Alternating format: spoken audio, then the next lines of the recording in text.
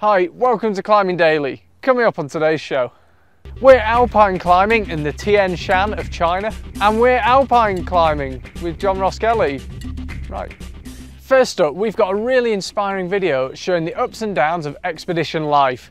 Mountain hardware athletes Mike Libecki, Pringle and Liv Sansoz travelled last year to the Tien Shan mountains on the Chinese-Kyrgyz border with no fixed objective but looking for adventure.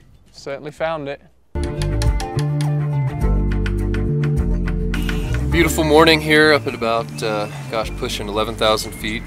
A week to get to this point from leaving home. Getting really excited to actually see the rock, get really stoked and get up there and touch it and climb on it. The rope gun needs to conserve his energy.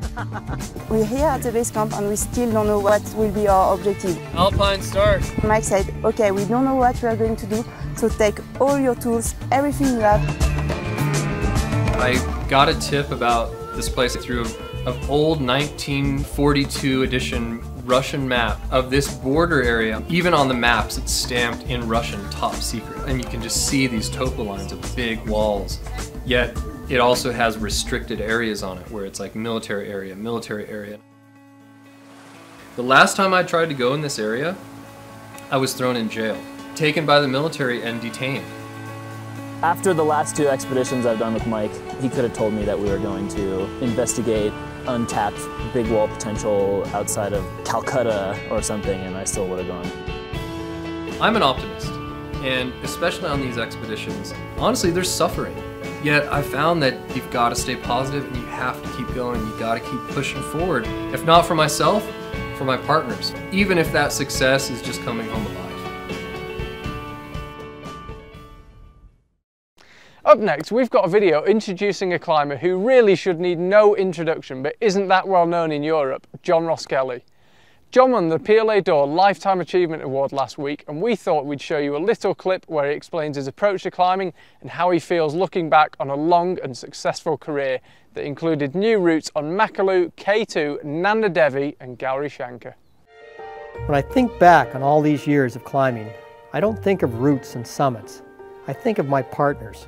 Jeff and Lou, Rick and Jim, Kim and Galen, Nanda Devi and Willie, and all the others who shared their time with me, freezing on belays, bent under heavy loads, fighting hurricane winds, and drenched in monsoon rains.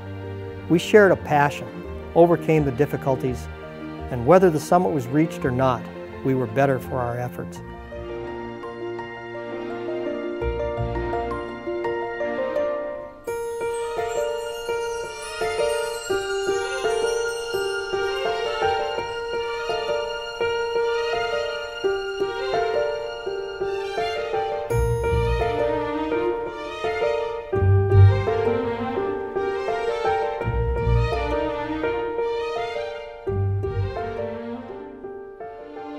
I don't think I continued year after year to climb in the Himalayas and Karakoram just to summit peaks.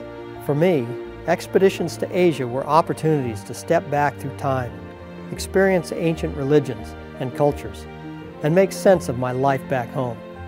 The journey to the mountain became more important to me than the climb. You can see the whole 10-minute video by going to the Piolets Vimeo page. That's it from us today, and we'll see you tomorrow.